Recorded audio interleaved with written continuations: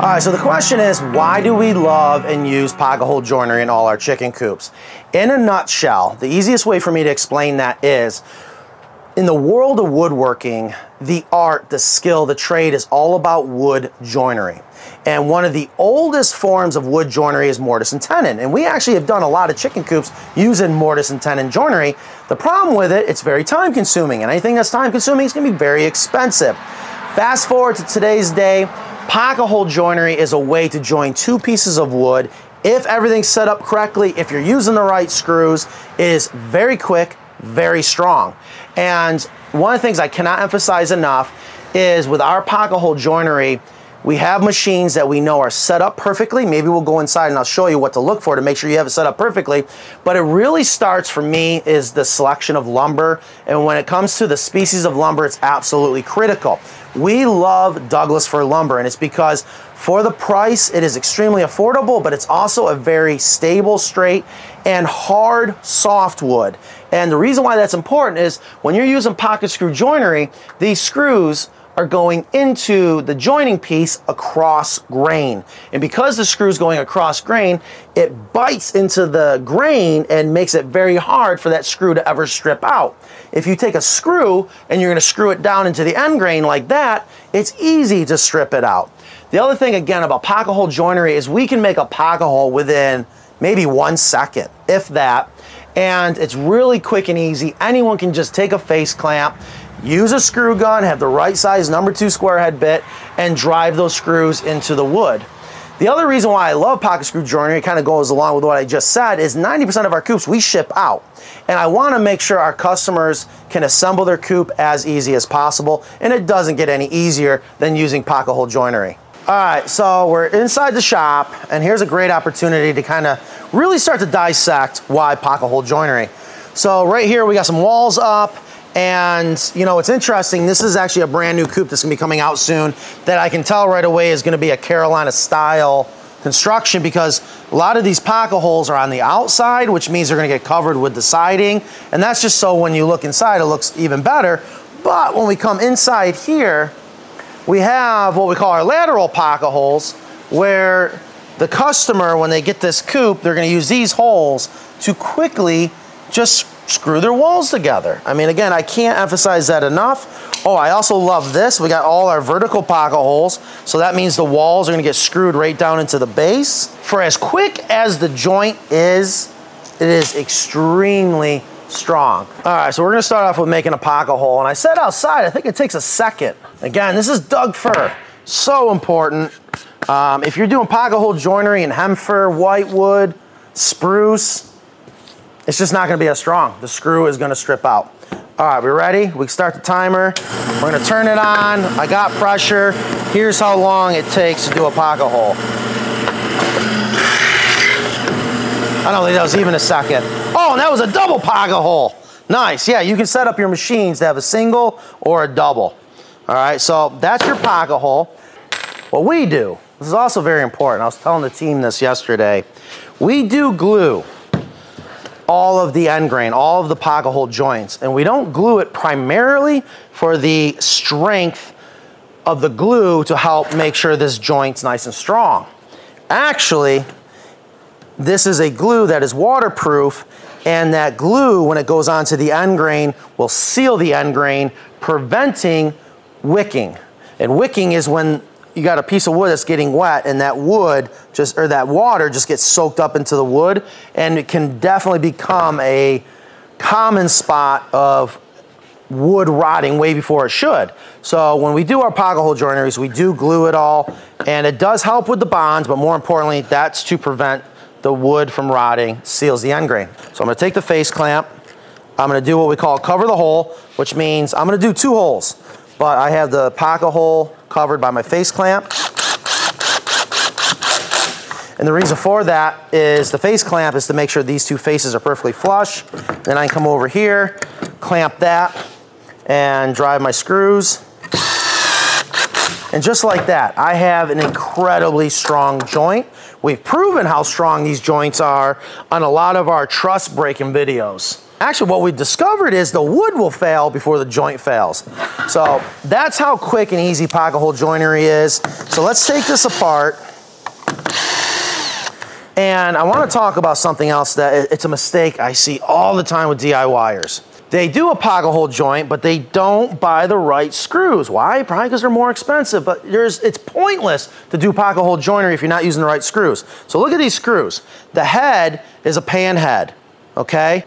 And you have to understand the reason for the pan head is to make sure a screw does what its job is to do, and that is to act as a miniature clamp. Now, we have, the beauty with the Craig system is with their pocket hole, with their drill bits. Let's see if I can find one. Oh, here's one. This is what we use to countersink, but you'll get the idea. Same, well, almost the same bit that we have in the machines, just a little bit different, but the tip is the same. We have a pilot bit that's about a 1/2 inch long, but more importantly, look at the shoulder of this drill bit. And what that does is that's the profile it's gonna make inside the pocket hole. And the reason why that's important is when you use the right pocket hole screw, it allows that shoulder for the pan head of the screw to clamp that wood without splitting it. What I see a lot of DIYers do that is wrong is they use a regular wood screw with what I call a bugle head. And when that bugle head goes in there, it's gonna split your pocket hole. In this case, because inside that pocket hole, it's gonna become dead flat for that pan head to sit against. So let's rip this open and maybe it'll make more sense for you guys to see that.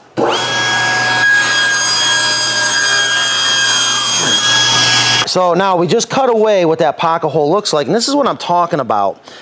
By using a pan head screw, it sandwiches right there, bottoms out without splitting open that joint.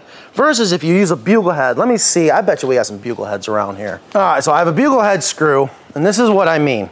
It looks like the end of a bugle, okay? It's tapered. And if you use this screw with a pocket hole joint, especially with the Craig system, when it goes in there, and the screw is driving into the joining piece, that bugle head is gonna split this wood open, just like a splitting maul if you're splitting firewood, versus using the proper screw that it bottoms out and all that weight is evenly displaced and it won't split it. Okay, so hopefully that makes sense. Don't cheat yourself. If you're using pocket hole joinery, use the right screws. It's really just that simple.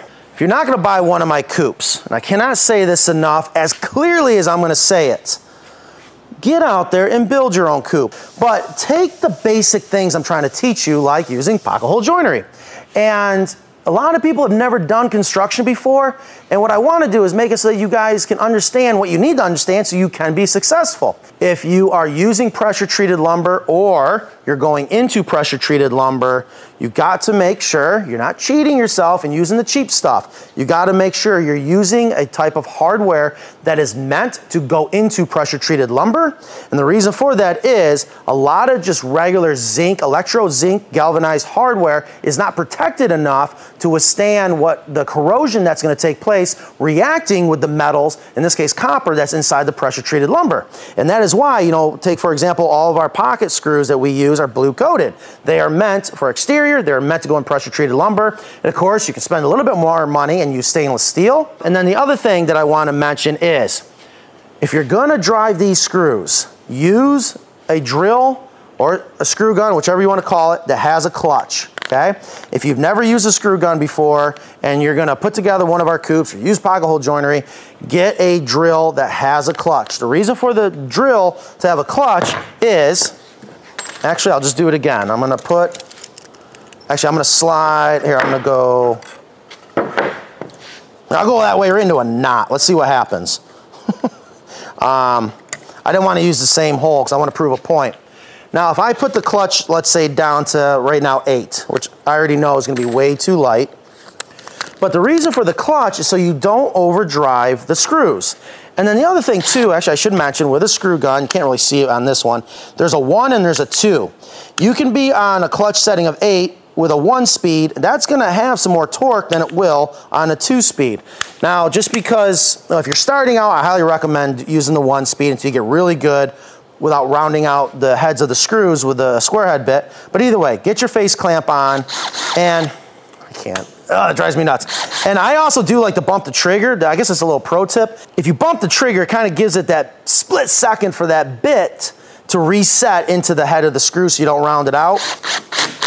Okay, right there. Now when I'm walking through the shop and I see people screwing a piece of wood together, I can tell if their clutch is set right or not by the sound. Now, that did bring these two boards together, but I know we can make it tighter, but I don't want to strip it out. And what I mean by stripping it out is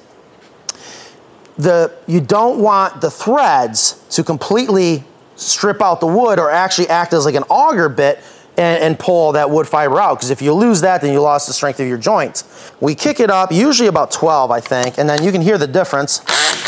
Oh yeah, now that's a nice tight joint right there. That's how it should be. So if you're using pocket hole joinery, make sure you're using a drill that has a clutch.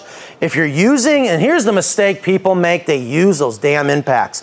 Impacts are great for driving things where you can get away with using an impact. You most likely, if you're not familiar with using an impact and you're doing pocket hole joinery, you're gonna overdrive those screws and strip them, and or could, even though again, we talked about earlier that, you know, the screw should not split that wood, and that's why it's designed for a panhead. I have seen it, especially with Doug fir, because it is hard to strip out this wood when it's going cross grain. You'll keep driving the screws, and I have had some customers call up and go, Matt, your screws are too long, they're poking out. No, they're not poking out. You're using an impact and you're driving them too deep, therefore causing it to pull out. Don't use an impact. Use a screw gun with a clutch. So guys, I hope you liked that video. I hope it answered any questions you have about why I use pocket hole joinery. If you still have questions or comments, please leave them down below in the comment section. As always, we'd love to hear from you. And if you haven't already subscribed, please subscribe. Later.